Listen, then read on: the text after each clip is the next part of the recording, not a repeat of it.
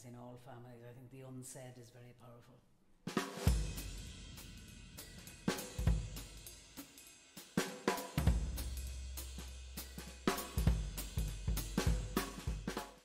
I'm playing Dora, who is Rachel's grandmother, who has been living alone for a while now and is coping with living alone and very determined to continue living alone.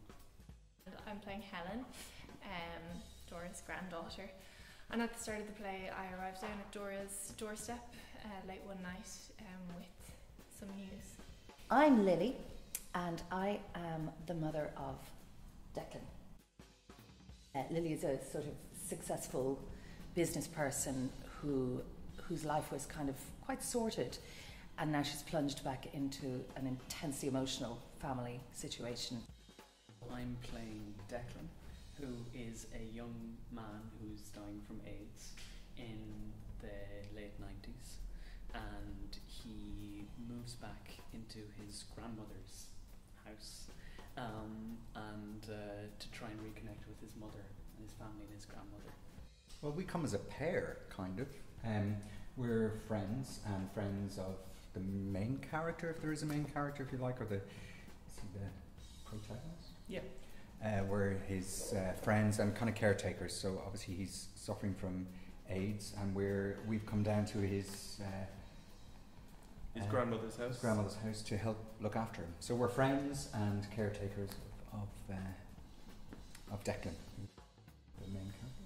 And it brings up that whole story about within gay life, I suppose, if you choose your own family, once you move away from your biological family, and then the drama that will happen when your chosen family and your biological family meet at a time of crisis.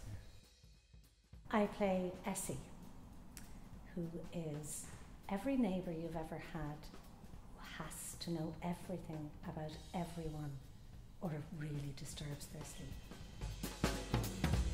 You can expect to meet the quirkiest, most kind of fascinating characters and see them as they struggle to get their heads around, you know, the cruelty of what this disease is doing to their beloved Declan. I think that audiences will really connect with the characters in this play on a lot of different levels. Yeah, but it recalls a dark time, I think, in Ireland's past.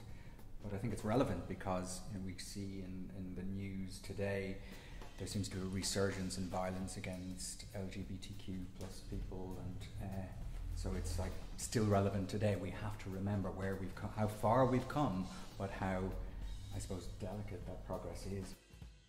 There is deep tragedy in it, but there's also tremendously hilarious comedy. It operates at an unconscious level. This house is on the edge of the sea. It used to be a B&B, so there's a kind of a way in which it interacts with the larger community in quite a formal kind of way. I think in that way that David and obviously Colin have captured the way that Irish people deal with tragedy. Which is with a lot of tea and humour. And there's a lot of that in this play.